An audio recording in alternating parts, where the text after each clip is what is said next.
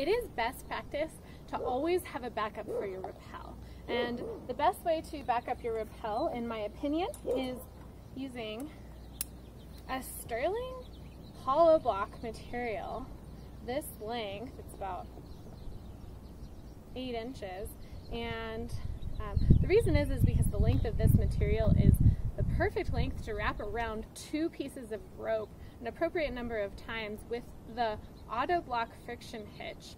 I've already taught in another video how to tie the auto block, but it is my preference for backing up a rappel because it easily releases under load and it slides smoothly. Always double check that your friction hitch is holding before you commit to using it as your rappel. And in this situation, it's not holding, so I might need to tie another wrap around my rope until it does hold.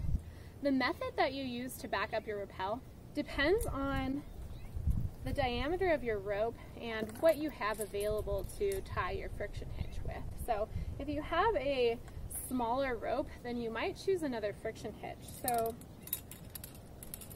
if I find that the auto block isn't working with this particular rope, I might choose to change what I'm using to a clem heist or a prusik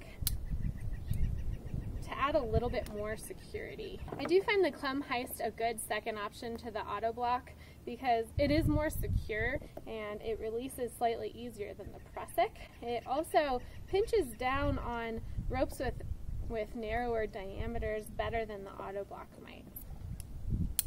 And you're welcome to tie a prusik as well.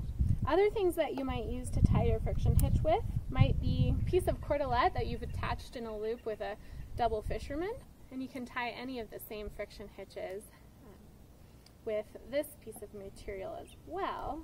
This material, I would say, is longer than what is ideal to make a friction hitch with as a backup to your rappel, because what ends up happening is, in order for this to be short enough to where it's not interfering with my rappel device in specific extension methods, then I have to wrap it more times, and the more times I wrap it, the less enjoyable the rappel is, and the slower my rappel might end up being.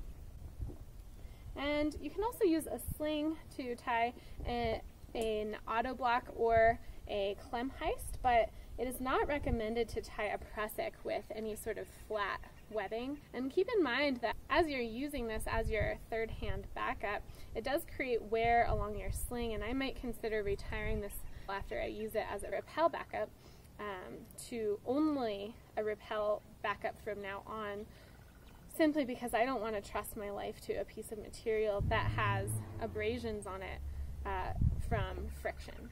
I wouldn't recommend using any Dyneema or Spectra slings for your friction hitch because they do have that lower melting point. They're a lot more likely to become damaged when using it, when running it along the rope as a